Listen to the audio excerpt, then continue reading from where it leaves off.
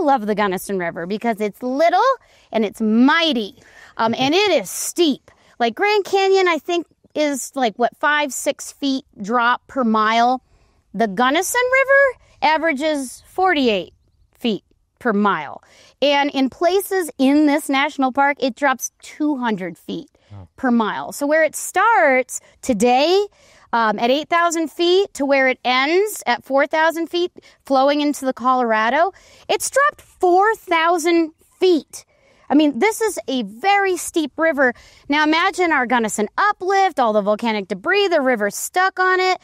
It can only carve down, and after Ice Age melting, lots of water, lots of minerals in the water, rocks, debris. It's like liquid sandpaper, and it just sliced, 2,000 feet right down 3,000 feet through all of these rocks. And unlike Grand Canyon, I love Grand Canyon. I love all canyons. I'll just make that clear.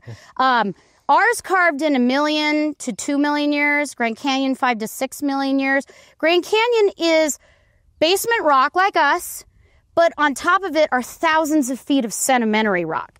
And as the Colorado River cut Grand Canyon, the sides start to fall down. And there's drainages that flow into the Grand Canyon, and those start to erode things away. We don't have that. We're an uplift, the Gunnison Uplift, so when rain falls on us, it goes away from the canyon. So there's no erosion happening necessarily into the canyon, so it stays steep and deep and narrow. And it probably will for a long time, but not forever, because geology is always due for change, and it too will one day erode into nothing. It will be gone.